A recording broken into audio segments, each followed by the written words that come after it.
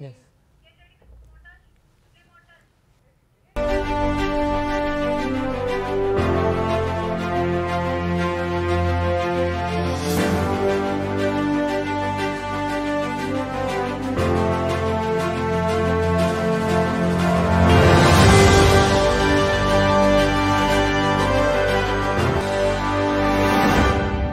Good evening everyone, I am Ishan Rathi. And I am Vaishnavi Gopal Raj. Welcome to CityCast Bengaluru.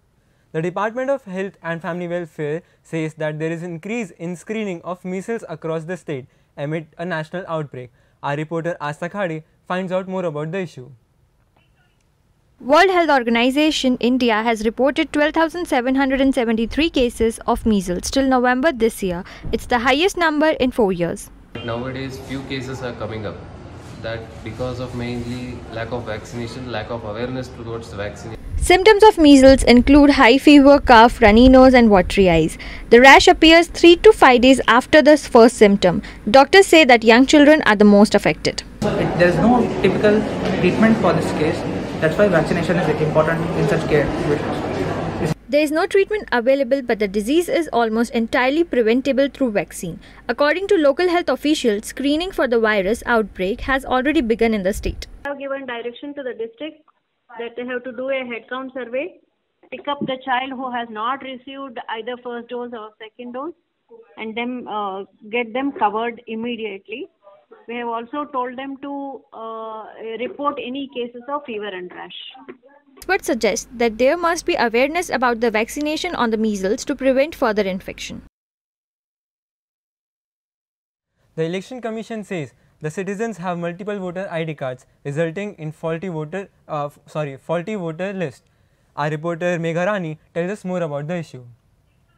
BBMP published the draft electoral roll in the beginning of November with around 3 lakh deletion of voters from last year. BBMP Chief Commissioner Tushar Girinath said that this deletion was done because it was demographically similar entries. जो समझो 5 साल 10 साल रहेगा उधर ही वो agreement रहेगा ना, उसका रेंट अग्रीमेंट रहेगा ना, वो रेंट के पास लेके जाके वोटर रेडी हो जाएगा.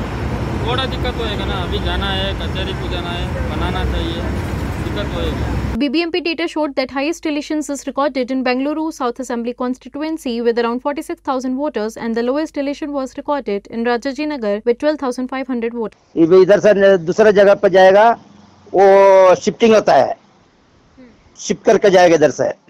तब क्या करा, उधर जाके ये सरेंडर नहीं करेगा कार्ड, दूसरा फॉर्म अप्लाई करेगा, फिर उधर कार्ड बन जाएगा, करेगा वो, उसको हम कांटेक्ट करके पूछेगा कौन सा चाहिए करके. Experts says that BBMP should also focus on awareness programs so that people can participate in advance to check the voter list and make corrections. Election Commission also has to come up with a concrete one-time kind of voter slip option. Okay, similar to some kind of Aadhaar card, they have to come up with the voter card so that it is a permanent one, and irrespective of whether you shift wherever it is, so you can vote only once. That people can come and say this is the issues and they can get it rectified. And then officials said that people should surrender their old ID before making a new one. This is Megha Rani from CityCast Bengaluru. Bangalore University organized voters awareness program which was interrupted by protesting students. Our reporter Isha tells us why.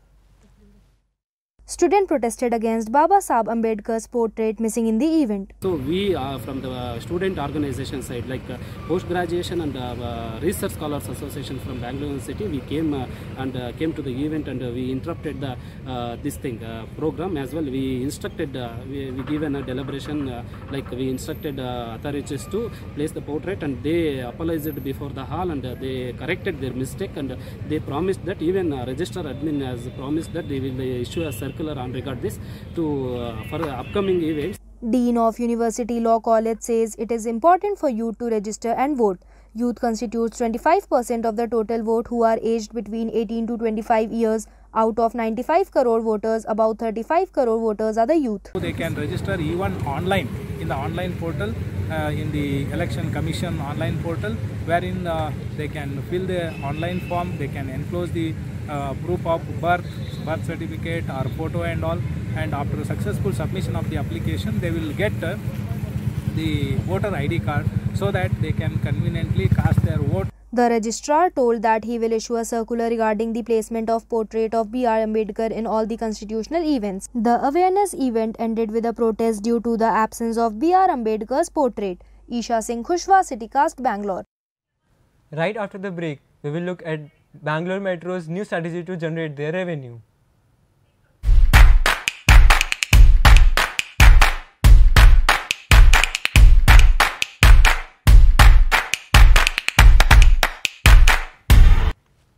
Welcome back. You are watching CityCast.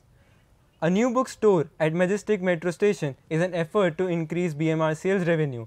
Our reporter Asa Chopra explores their plans to increase overall revenue. BMRCL plans to expand its revenue generation model by venturing into a wider array of commercial dealings like shops, banners, posters, advertisements and parking spaces. For us, it's more than 900 to almost 1,000 crores is a loss. 2,000 crores is a loss due to the COVID and everything. And the BBMP at that moment, due to certain reasons, they have stopped advertising. The bookstall creates interest in people to read. Nowadays, it is slowly evading. People are towards it. Inculcate the habit of learning. They say that this is being done in an attempt to counter the 1,000 crore loss of revenue that pandemic induced. Nama Metro has floated several new tenders and had announced that the commercial space at the station will also be increased. Books रखा है bookshop में अभी Kannada, English, Malayalam, Tamil and Telugu books अभी रखा है. लोग metro को सभी पैसेंजर आता है वेटिंग करने के लिए इधर होता है ना बुक पढ़ने के लिए और साहित्य अकादमी पब्लिकेशन के क्या-क्या बुक है. Experts suggest that this foray into a wider range of commercial activity will help the metro cover up its losses soon. साहित्य अकादमी ओपन हुई है जो कि कल ही ओपन हुई है and we spend a best time here. The main thing is that यहाँ पर जो बुक्स है वो सारी मल्टीपल लैंग्वेजेस में है so you can explore it. Economists says that as more commuters take to public transport in the city, user interaction at commercial outlets is bound to increase over time. Asta Chopra for CityCast, Bangalore. Announces the new launch of intercity electric bus services. Our reporter Anamika Das tells us why. KSRTC to launch electric intercity bus services in the state by the end of this year. 50 electric buses will run in 6 new routes and charging bus stations will be set up at 4 depots. Officials say that the launch is delayed in comparison. BMTC has already launched 300 buses. Because due to that Ukraine and this one war, Russia war, so that parts and materials have not come, so that manufacturers delayed. Officials say that once charged, buses can run up to 250 to 270 kilometers. It will be helpful in covering the whole journey without any issue. Officials claim that they will launch more buses next year. Anamika Das, CityCast, Bangalore. Bescom says they have achieved less than the target for solar installation in the city. Our reporter Saurabh Kumar from the South-South Summit global leaders stress on the importance of switching on the alternative sources of energy. Bengaluru residential sector reached only half of its rooftop solar installation target. The South-South Summit stressed on the need for sustainable alternative energy. It emphasized on the importance of synergy between the policymakers and implementation agencies. At the local level, Bescom is struggling to meet its sustainable energy goals. It could reach only about 5 megawatt of solar rooftop installation target in more than 3 years. On the other hand, internationally, Ethiopia has taken positive steps in sustainable energy use. So the government basically sat down and said, look, how do we maximize financing towards that? So everything was channeled towards that. So you take most of the resources of the national economy and external financing, you all channel them through this well thought out quote-unquote strategy. Bescom officials say the private sector hesitate to participate due to non-disbursement of funds by the government on time. Increase in the photovoltaic cells price and other components also lead to their non-participation. Since 2019, Bescom received only a little over 1,500 applications for household rooftop solar system installation. They should not interfere with the the scheme actually. So they will, even subsidies should not have anything. No subsidies should be given. Only subsidies should be given to the manufacturers of the components. Bescom officials informed that this year, on average, only 5 to 10 rooftop solar installation requests were received. They plan to introduce several awareness campaigns from early next year. This is Saurav Kumar reporting for CityCast, Bangalore. The Ministry of Housing Affairs says there is need for better construction and demolition management. Our reporter Rhythm Sharma tells us why. A report published by the Ministry for Housing and Urban Affairs in collaboration with Anant University on construction and demolition waste highlights the impact of it on environment and the urgent need for C&D waste management. C&D waste generates carbon emissions apart from air, noise and water pollution.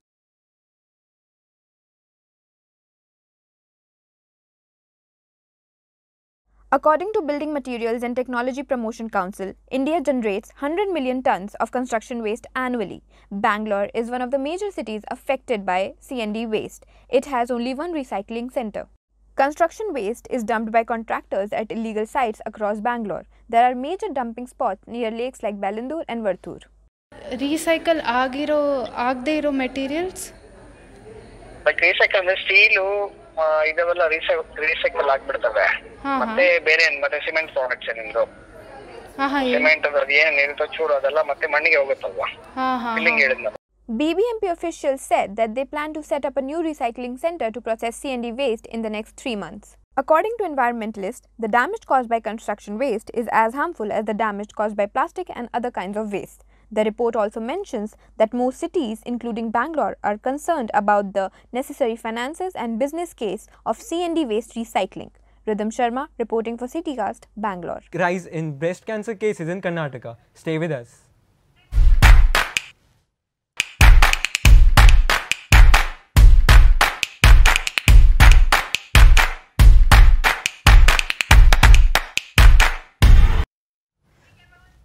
Welcome back to Citycast. Breast cancer cases are increasing in Bangalore. Women between 20 to 30 years are mostly suspectable. Our reporter Ekta will tell us why. Data from the Kidwai Memorial Institute of Oncology shows that breast cancer contributes 29.4% among all cancer cases. Bangalore recorded the second highest number of cancer cases after Chennai. Breast cancer can be diagnosed early. Many patients tend to ignore symptoms. मैं एक working women हूँ, मेरा busy schedule रहता है। अपने busy schedule की वजह से मैं अपनी हेल्थ की तरफ ध्यान नहीं दे पा रही थी। मेरी चेस्ट में गांठें सी महसूस होने लगी, दर्द भी महसूस होने लगा, लेकिन मैं सब इग्नोर करती रह गई। तब बाद में मैंने डॉक्टर को दिखाया तो पता लगा मुझे ब्रेस्ट कैंसर है, वो भी second stage. Oncologists say that women are not aware of breast cancer and they think that symptoms like painless lump in breast do not require doctor's consultations. Weights and genetics are the main factors in increasing the breast cancer. Alcohol, many girls are now taking alcohol at a very young age and they are smoking, and having a child at the age or after the age of 35 years or not breastfeeding the child because of some many factors like work schedule or stress in life. Experts say that to prevent from breast cancer, one should be physically active and follow healthy lifestyle. Sisters should they should become more active. Like many are mobile addicted. No, they have addiction for mobile. They will sit and do their work entire lifetime they'll spend on their mobile only. So that should be avoided. They should follow some healthy habits. Experts believe that more awareness programs have to be done and people should follow healthy lifestyle. Ekta Jha, Citycast, Bangalore. With the ongoing FIFA World Cup holding the enthusiasm of the city's sports in a grip, our reporter Subi Sada looks into the problem of Bangalore's football club. Bangalore has almost 300 football clubs, yet there are only 6 turf grounds for players to train. Clubs say the Karnataka State Football Association should make more training grounds available. Facing a lot of problem for the practice, so we have to hire the grounds outside. Our club has not got any sponsors or anything. We are doing it by own. We don't have any sponsors from our own pocket. We are doing it everything. So I know from the KSFA also we don't have any help and nothing. With multiple leagues at various levels, football in Karnataka has been able to reach to almost 30 districts. With the ongoing Bangalore District Football Association tournament, 20 teams have been playing the Super Division. Players say the association should also keep in mind the growing need of infrastructure. Like we should book before we have so many teams here, everybody keeps booking the ground, and even this under 18 boys, like under 19 boys, everybody practices there. So we should book it before everybody. While the players and club owners complain about poor infrastructure, including no digital boards, the Karnataka State Football Association says lack of funds and space availability are the reasons for not having enough grounds. They say that the turfs or the artificial grounds cost a lot. Regarding the development of the stadium, I do not know whether you are aware that Ozone has won the bid to build the stadium, but they are not able to get the necessary permissions from the government. So we are also in touch with them of late. We are putting pressure on them. So unless they pull out, we can't do anything because it's an international tender. So hopefully some movement will come on that front. Karnataka State Football Association also says that the clubs are registered only when the club owners assure them that their club has a place to practice. Nonetheless, today's match between Bengaluru Independence FC and Young Challengers FC was nothing less than a treat to the eyes, with Bengaluru Independent FC swiping a 3-1 victory and going strong in the tournament. This is Surbhi Sada reporting for CityCast, Bangalore. District Mental Health Report shows there has been increase in the anxiety and depression. Our reporter Shreya Pandey tells us why. According to the District Mental Health Report data, it shows that there is an increase of 22% in the number of anxiety and depression cases in Bangalore urban. I was diagnosed of generalized anxiety disorder 3 years ago. I often experience symptoms such as breathlessness, cold sweats and hot flashes. The psychiatrist says that timely therapy and medication must be given to all the patients suffering from anxiety and depression so that it does not lead to other health implications. So commonly when we come across patients of anxiety, we usually educate them as to what anxiety is about, how it can manifest in physical symptoms as well as psychological symptoms.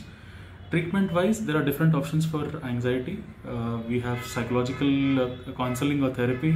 We also have medications. Experts say that psychotherapy sessions must be given so that the patients do not have to suffer in the future. In light of the rising cases of anxiety and depression, the Mind Research Foundation has come out with digital mental health support solutions that provide evidence-based tools and techniques that encourage people to seek timely help.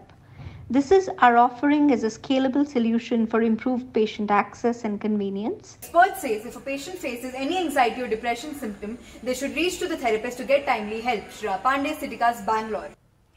School on Wheels, as an initiative by BBMP, has helped the student to get re-enrolled in the schools. Our reporter Shrestri tells us more.